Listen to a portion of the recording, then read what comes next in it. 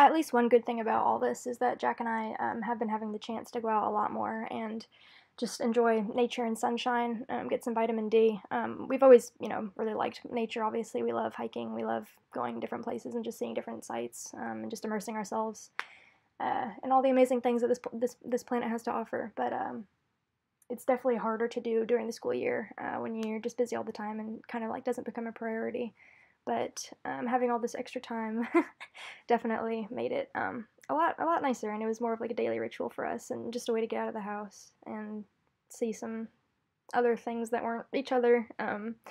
But yeah, so it was really great, and we got to explore some places around Bowling Green and on campus that we'd never been before, even though we've whenever we first came here, neither of us had a car for the first couple years. He's a year above me, but so he got a car before me, but so we had to walk pretty much everywhere we ever wanted, and yeah, we've been doing that for a couple years now, so we know Bowling Green pretty well, but there's always a chance to see more, for sure.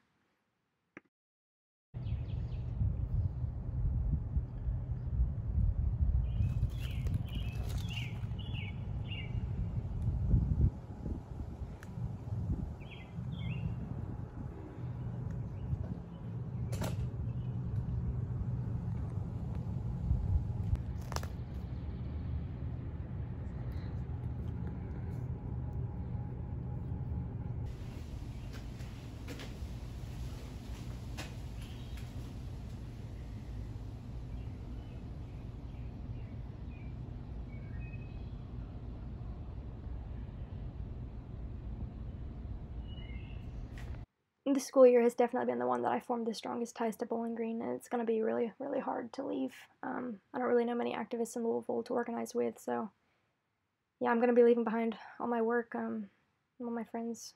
Try and help from afar, of course, but it's not really going to be the same, unfortunately. But at least I will be able to stay in touch with everyone and up to date.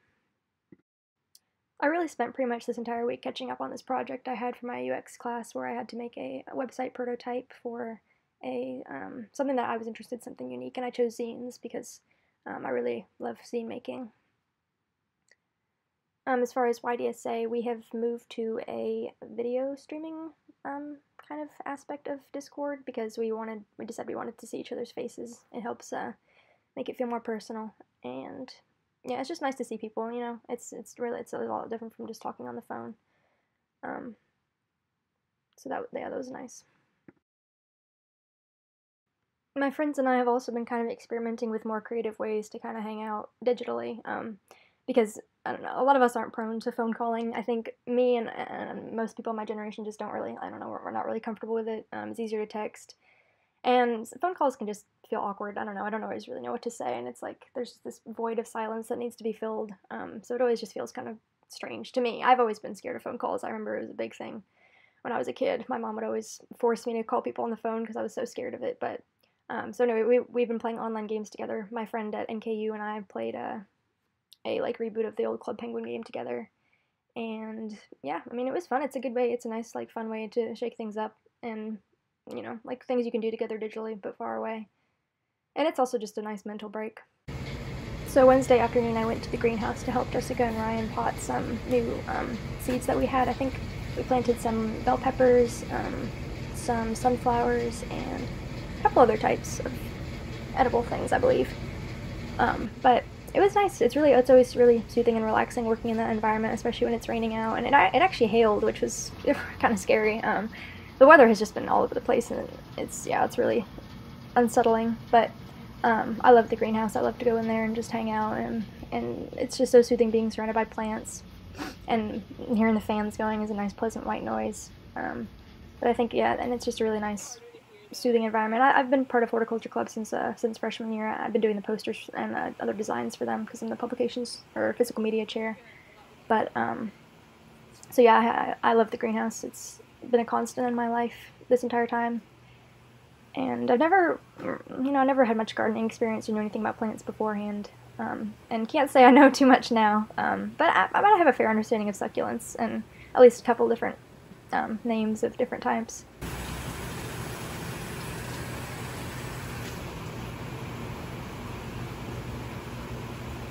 A friend of a friend made me a mask, so I've had something more safe to wear to the store, and I've been really thankful.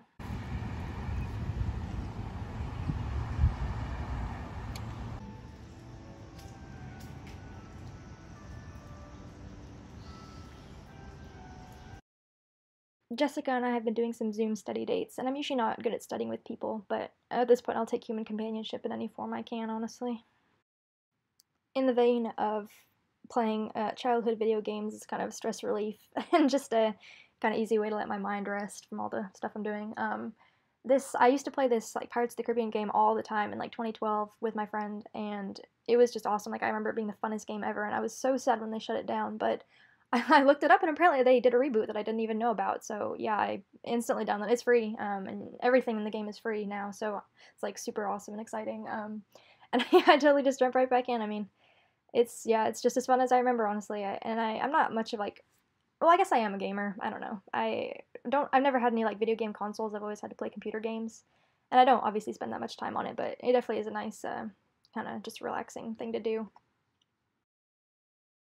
On our walks, I've been able to collect some flowers and greenery that, once pressed and dried, I'll be able to put in resin. I started doing resin art in January when nothing was in bloom, so I haven't had a chance to use any natural flora yet, but I'm really looking forward to it. And I'm excited just to do creative things in general because I haven't had a chance to work on anything creative this entire semester, unfortunately. So I'm really looking forward to having some free time again to do that because that really fulfills me. I never had any pets growing up except I think maybe a fish. So living with this little cat, Bobby Socks, has been really cute. And it's not like I have to take care of him personally or anything because he doesn't belong to me, but it's just nice having him around and having him keep me company when I'm staying up late working on stuff. And some of our friends got together at Hospital Hill for a socially distanced sort of gathering. It didn't stay too long, but it's just nice to see people. Jack moved back to Louisville today. I'll be following suit tomorrow, but yeah, his room looks so empty without all his stuff there. He left his furniture, but all the rest is mine. Shower. Tell me when. Okay, good. Whoa, oh! That was good though. Let's try again. Oh, here you go. Tetanus shot, thank you. You're okay. Just one.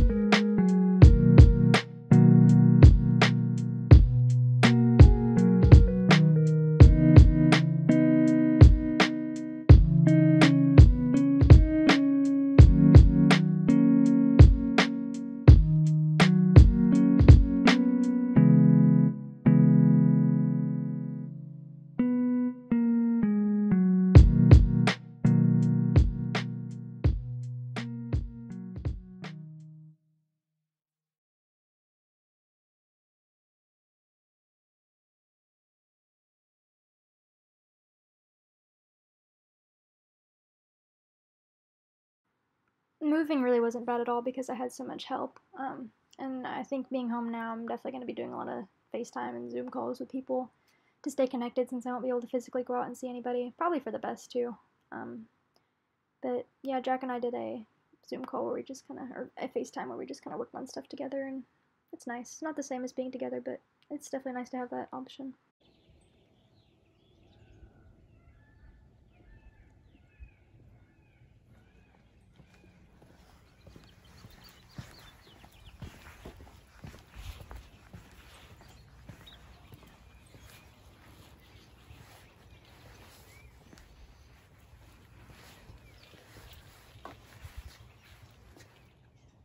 All my stuff. Well, actually not all of it, because some of it's in my room.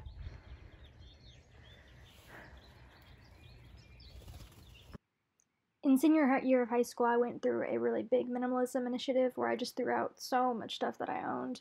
And it was really liberating because, I've always wanted to travel and not really be based out of anywhere specific. So obviously having like fewer items is conducive to that, whereas having a lot, it's like a tether, you're really burdened by it.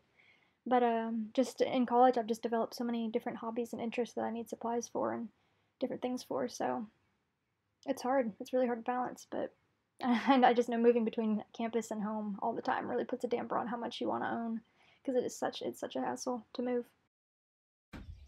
I'm not being quarantined by my family per se, but I do have to wear a mask when I'm around them or anywhere outside of my room. One of the bathrooms in the house is also sanctioned for just my use, so I don't spread any sort of germs when I'm brushing my teeth or anything. And I think we are basing it off of the 2-week no symptom incubation period. Also on Friday night before Jack left on Saturday, he bleached my hair, which neither of us has ever bleached hair before, so I think he did a pretty good job considering. I'm gonna have my mom go back over it just to get it a little blonder and to get some of the spots that he missed.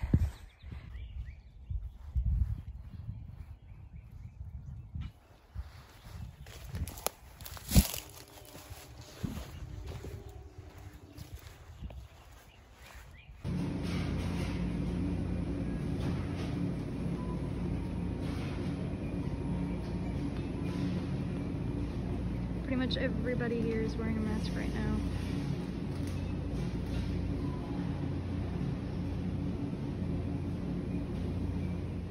I'm glad to see it because in Bowling Green there were so many people who just weren't wearing masks, and I don't blame them. They're hard to find, but it's dangerous. Also, last week, someone from the Herald contacted Ryan and I. Ryan has been working on the petitions and the list of demands campaign with me, and they wanted to ask us just kind of like what our motivations were in starting the petition, like what our goals were, kind of like what the process was, and why we think it's so important.